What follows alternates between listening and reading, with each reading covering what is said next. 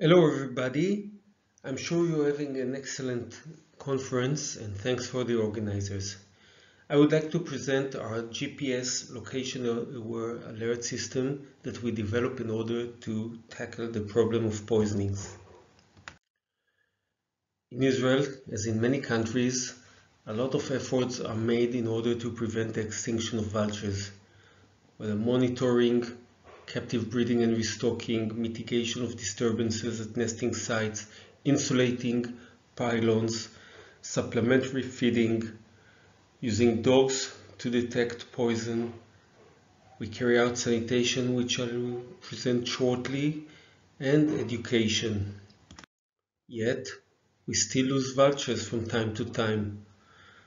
Unfortunately, too much. From time to time, massive poisoning or individuals that die from whether carbamates, organophosphors, other pesticides, NSAIDs, and lead poisonings. The challenge is huge, almost impossible to predict or prevent, very difficult to detect in real time, and usually when detected it's already too late.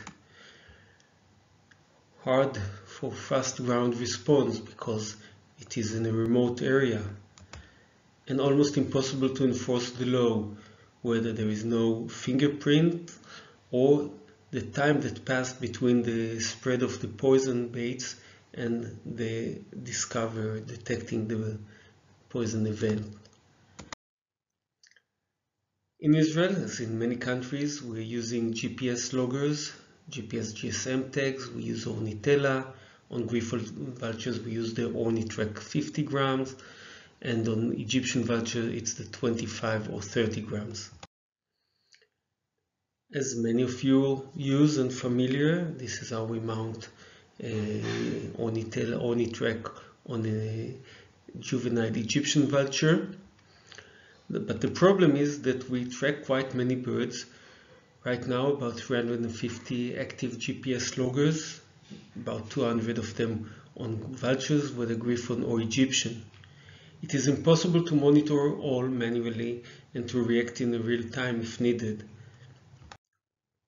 This conventional tracking has many limitations, huge time consuming to inspect the data that we are hoping to receive from the birds, and then we have to analyze it and to react if needed, if we want to preserve the birds, not only track for research.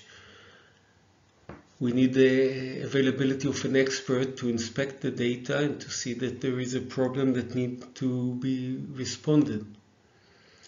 And with the number of animals tracked that increased, also workload increases dramatically.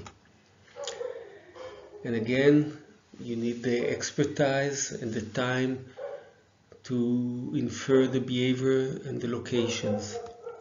It was my boss who demanded that we will develop an automatic system because I was using the computer in meetings all the time, and I said I can't close the computer, there is a lot of data arriving and we have to check it and to inform and to set the personnel to check what the vulture is doing or if something had happened. So it was his demand, and this was the result: an automatic GPS location alert system for wildlife poisoning or morbidity, mortality.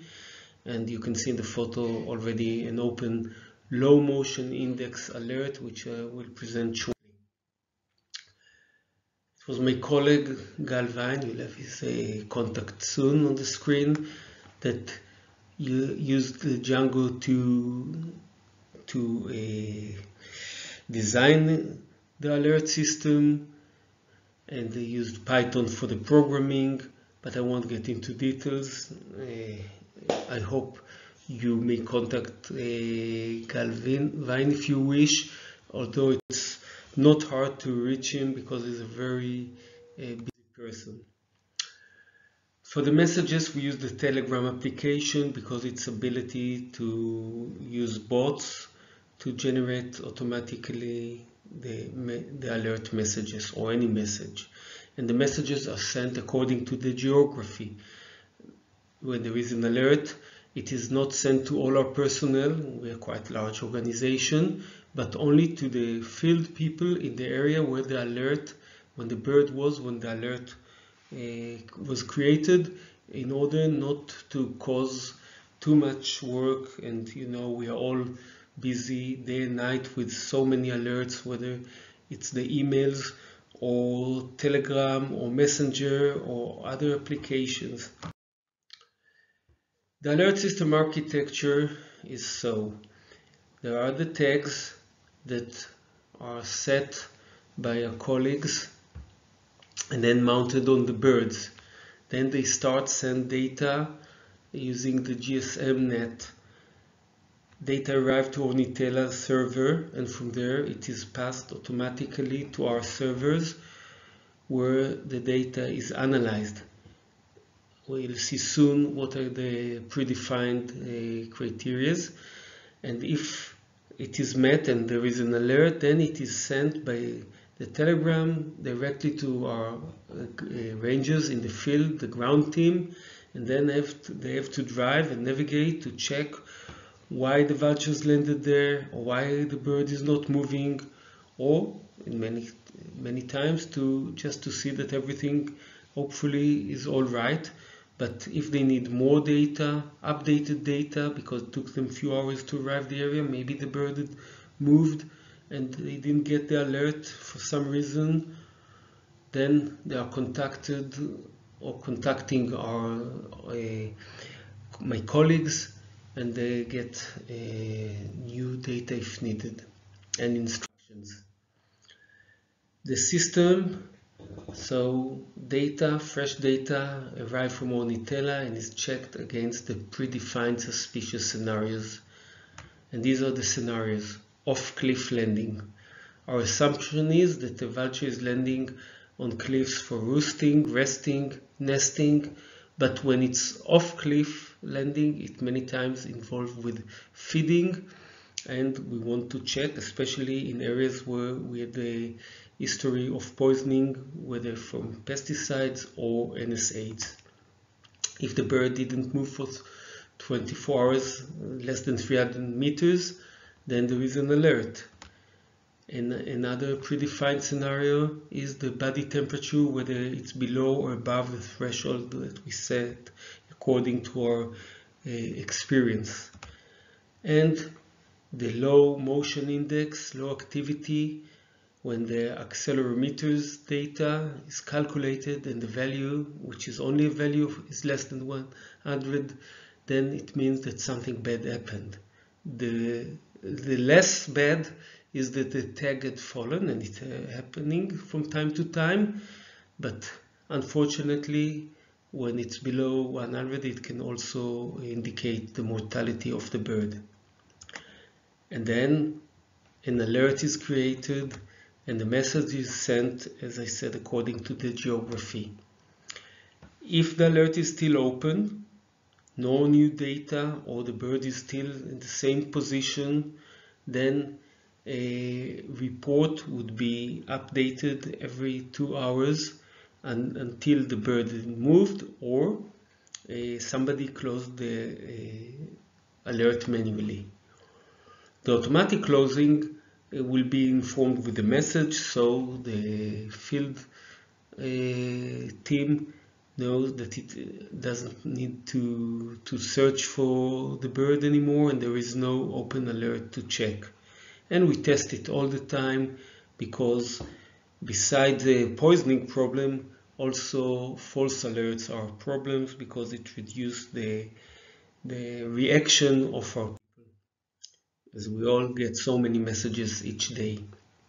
The Telegram alert looks like this. These are two screenshots from the cell phone. In this case, it's a report. There are open alerts that are off-cliff landing of 2 birds. That this is the names. Here there is a new alert, open alert of this bird in Judea, off-cliff landing, and in this connection you can reach a lot of information, including Waze or Google Maps direction automatically, but we won't get into it now. And in this case, an alert was closed automatically because whether the bird moved or landed on the cliff. And this is from the communication, in this case using WhatsApp of the ground teams of our rangers in the Golan Heights. In this case, it's in Hebrew, unfortunately, but I translate for you some of the communication. In this case, the ranger arrived to the alert area and he found a gazelle, and he sent a report to his colleagues. 3 griffon vultures took off a gazelle. And another ranger said, may it always be like that they took off, of course. Here's a different case, and a location alert for this area, and the ranger wrote it's in Sindiana, the name of the place. The regional ranger wrote, I'm in the garage. Who's checking? So somebody backed up him and went and checked, and then photographed and sent a report. There were 2 griffon vultures. Of course, it's not what he wrote in Hebrew. I just translated to English. And 2 adult Egyptian vultures that flew away.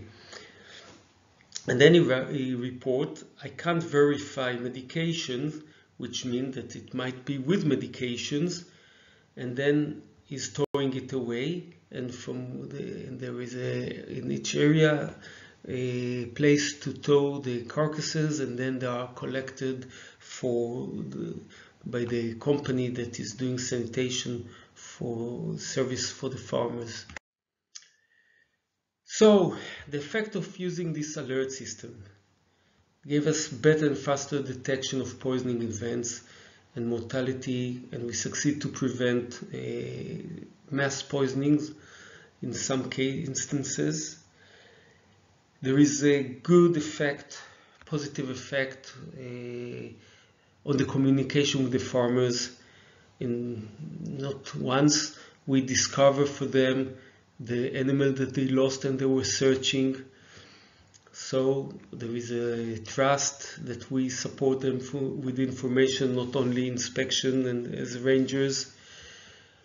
Higher success in preventing consumption of NSAIDs, prevention of feeding on shot wild boars, and we had a couple of cases where the vultures had landed yet didn't feed on the carcasses of the shot wild boar, but rangers arrived and towed it away, that it won't be available for vultures and other wild animals. And not least, we succeed to decrease the carrying capacity by detecting those carcasses and then they were cleared from the environment. There was reduced the overpopulation of predators, jackals, wolves, foxes, wild boars that are feeding on these carcasses, and pest species as feral dogs.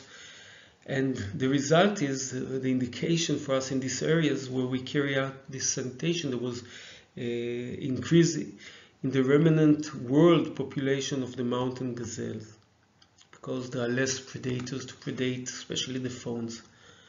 Of course, it saves a lot of time. For us, sanitation means less exposure to NSAIDs because these carcasses are cleared from the environment. As here, this camel is being taken. We have 4 trucks like this, 4x4 trucks with a crane, or until it is towed away, it is covered with a mesh that would prevent vultures from, not only vultures from feeding. We had even a case of a striped hyena that was poisoned by lead together with a griffon vulture, so we prevent also these animals from approaching the carcasses. And as I mentioned earlier, this sanitation reduced the carrying capacity for pest species, and by that reducing the motivation to poison. What's next? Sharing this code with you, but this depends on the availability of Galvine, of course. Improve the interface and also the two-way communication with Ornitella, which are very cooperative, but still we need to solve some communication problem, and this means a lot for us, because when an alert is created, sometimes a long time passes before the next GSM interval, and we need to know what's going on in the field. So we need an automatic change, a response by the tag when an alert is created. But the alert is created in our headquarters, and we try to develop it with Ornitella that it will be on board on the tag itself, so all these predefined criteria would be already within the tag. I would like to thank, of course, Ornitella, and especially Mindaugas, my colleagues in the INPA, the rangers, for the patience, and my colleagues, different colleagues in the office, and Ron Efrat, which is now our contract to improve those alerts. And of course, Gal Vine, that you may contact, and I would share this for everyone who would ask. Thank you for listening, and hopefully the continuous meeting would be fruitful. Thank you.